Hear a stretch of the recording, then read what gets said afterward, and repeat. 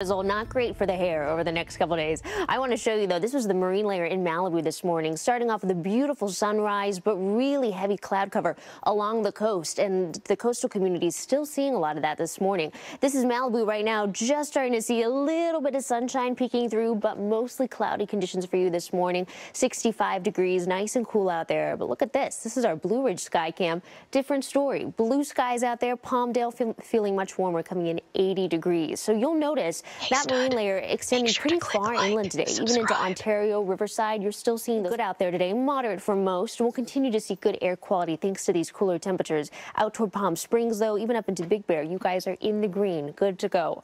So we had quite a switch when it came to temperatures this month. We started off well above average, 7-8 degrees, flipping as we headed into this weekend to below average conditions, and we're going to continue to see nice, cool, below average temperatures for the foreseeable future. Look at this. Over the next 10 days, we are not only seeing well below average conditions, a little warm up comes our way this weekend, making it into the 70s, but even still, temps will stay on the cool side. It's not until next week that we get close to average conditions for just a couple days. And here's why. So as we head into your Wednesday, Thursday, we have a trough of low pressure that's going to move on in. That's going to give us a chance to see some morning drizzle Wednesday, Thursday morning, more of that cloud cover as well.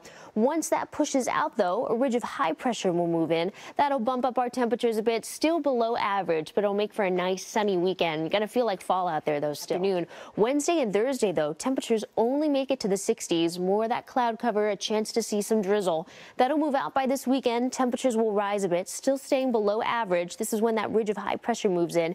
And then as we head into next week, those temperatures will balance out a bit. A little bit cooler, but overall really nice conditions heading into the next 7 days. Thursday, you could even see a little bit of light rain, and those chances for drizzle continue through Friday, finally clearing out for you as you head into the weekend.